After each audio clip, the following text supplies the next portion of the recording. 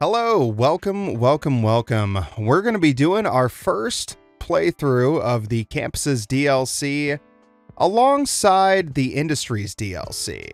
I never got an opportunity to finish my Industries DLC playthrough. I actually lost the save file and then lost all hope in my world and life shortly after and never ended up finishing that. It was kind of a sad day. Kind of a sad day because I was really looking forward to doing that. So we're back and we're doing it. And this is what I think a lot of people have been waiting for. So we're going to be doing again the Campuses DLC and the Industries DLC on this. But first, of course, we've got to create a seed city. You have to have a city to fund and fuel both those DLCs. Can't have students if you don't have population, and you can't have workers if you don't have population. So I want these industries and these DLCs to function properly. Got to build a seed city, and rather than just build a little grid off in the corner of the map, I figured I'd do something fun, make a little city, and make a video so that we could at least talk about what's coming up.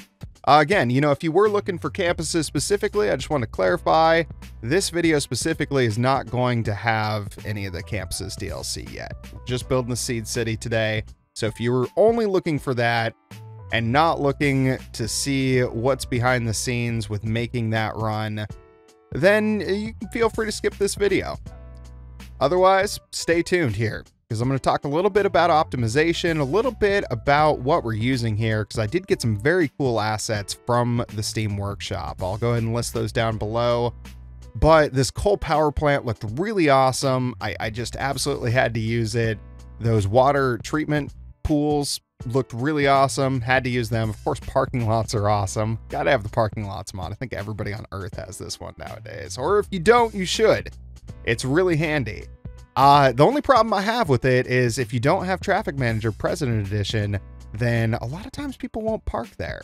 And I chose not to use that on this playthrough. So I might have to turn it on just to fill out the parking lot. But that, I'm trying to avoid using it. I'm honestly trying to avoid using as many things as possible. But because this was such a cool asset, I needed to detail it just a little bit, just to give it some flavor, do it a little bit of justice, because whoever made this did a wonderful job. So there you go. There's that. Obviously, before you have any residential population, you've got to have water, you got to have sewer, you got to have power. 3 basic starts for all cities. So that's why I chose to start with the industrial area. This whole area is eventually going to be the industrial area. I got these really cool intersections off the workshop as well. Chose to put them to use in this video. And then over on this side, I was going to do the residential section over on this side. There's the huge area. It's open, it's wide, and generally your residential sprawl is much larger than your commercial and your industrial area. So I wanted to give myself lots of space to work with when it came for time for expansion. Now what I just did there was kind of a cool trick for working those junctions.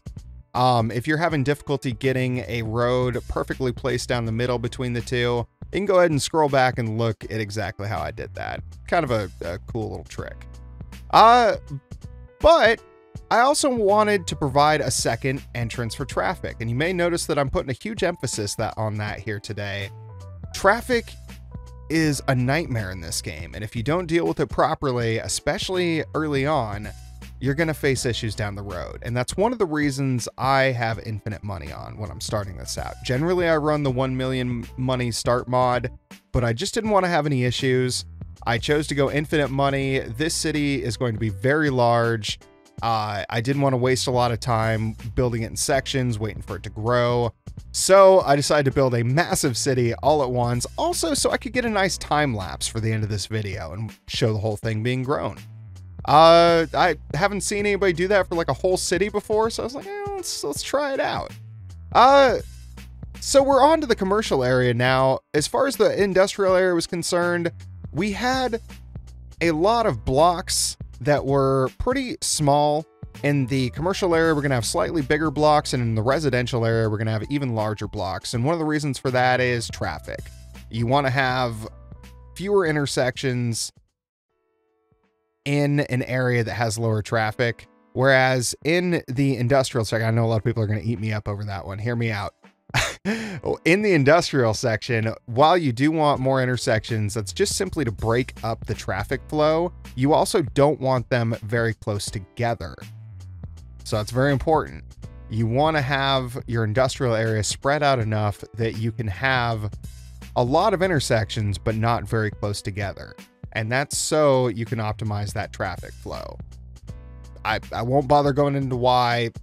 You guys could probably figure it out. If you can't, there's like, oh, that's like a 20-minute talk at minimum. And I'm not a expert on traffic. I'm not an engineer or anything like that. Just a poor Twitch streamer.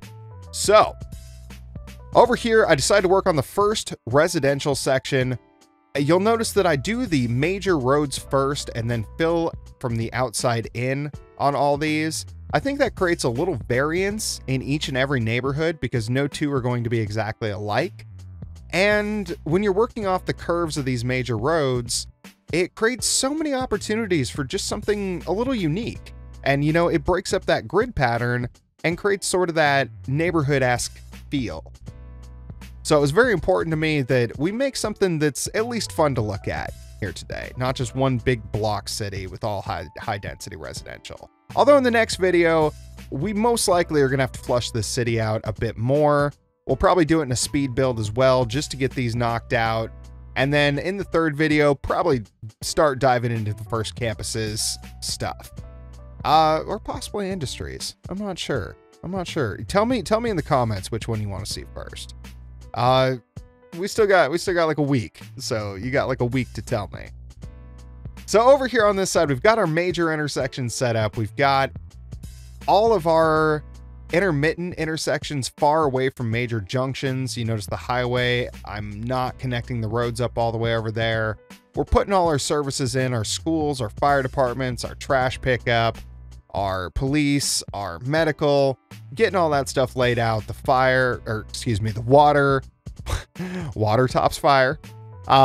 We also decided to put that little road in behind the commercial area to sort of bridge the gap from the residential to the industrial. So people had 2 or 3 different options for how they want to get over to the industrial side. They can take the highway, they can take the major avenue, they can take the back road, or they can go through the commercial district. So there's actually 4 different options now for people to get around over to the other side. And that's important. You want to provide a lot of different choices for people to take different routes. Which is, again, one of the reasons that a lot of intersections are important in industrial areas. See where I'm going with that? You want to have them, but they got to be spread out. So this massive city is all coming together here. We've got good layout for public transport, wide open spaces for schools, parks, plazas. We're going to be able to cover all those down. Move it tool is really handy, but you notice I don't use it a whole lot, and a lot of it could be just dealt with a different way. But these spaces kind of create themselves as we go through this. And I think it came out to be a pretty nice design. So between this video and the next, we're going to let the time lapse. We're going to let this turn a profit, try to make some money off this city, and then shut infinite money off once we're in the green. I want to play this without infinite money. So in the next video, that's what we'll be doing. We're going to focus on the other major metro area. And if you guys enjoyed this video and you're looking forward to more content, hit that subscribe button, follow me over on Twitch. You can see all my social media down below, Twitter, YouTube.